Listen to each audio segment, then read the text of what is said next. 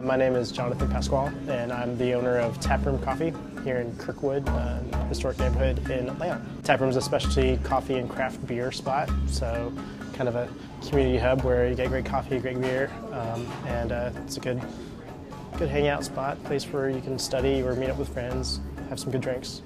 My journey to eventually owning my own place started with kind of a conversation, really simple conversation that everyone has all the time of, what are you going to do in the future? And Fred and I were talking, and we're like, okay, when we retire one day, maybe we'll stop whatever we were doing and then open up a coffee shop. And that was just this far-off dream, so a lot of people have dreamed of opening a coffee shop. And then I decided to actually take some steps to maybe have that dream be accomplished in the future. So I started working at Starbucks. So it was the first step in order to even set the stage to the possibility of eventually accomplishing that big dream of owning my own place. It definitely helped to learn from a larger corporate structure like Starbucks. So they have great systems in place, and those systems are there for a reason because they work.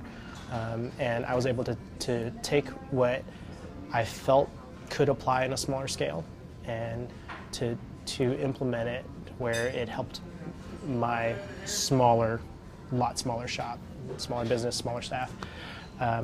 But I saw the value and benefit of having good systems in place, checklists and cash handling procedures and different things that other people who actually live out that dream of starting their own coffee shop or whatever go into it not knowing any of that, and not knowing that those kinds of systems that help larger corporations could also help them to just be organized, be streamlined, help with putting out a consistent quality product. So I was able to apply a lot of the things that I had learned from Starbucks into a smaller scale, a lot smaller scale, really from the ground up. Started learning about coffee, learning about coffee shops, learning about running a place. I was worked my way up to a shift supervisor, and in addition to making drinks was doing some other small supervisor kind of duties, so learning what it was like to start to run a place. And always had the dream in the back of my head, not really acting on it actively at that time, but just being a barista and getting some experience and getting my feet wet and learning about the industry, learning about what kind of a place I would maybe want to run one day. Then the opportunity just fell in my lap to open up a place.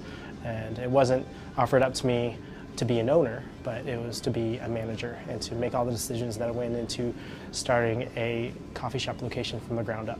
So I actually was able to be thrown in where I helped with some design and some purchasing equipment and hiring a staff and then managing that staff and running a coffee shop that was here in Atlanta, and where I didn't have to have my own money on the line. I didn't have to have any risk to myself.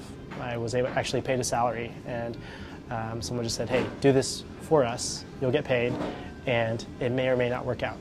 And so I was like, great, it's like this golden opportunity. Like, why would I even say no or consider saying no? So jumped into it and got my first experience opening a coffee shop. It was a matter of being in the right place at the right time, and then taking that step to take advantage of the opportunities so that I could gain that experience. I could have said no at any time to any one of those locations, but said yes every time, and all of those experiences in the past set me up for success now when I am the owner, when it is my money on the line.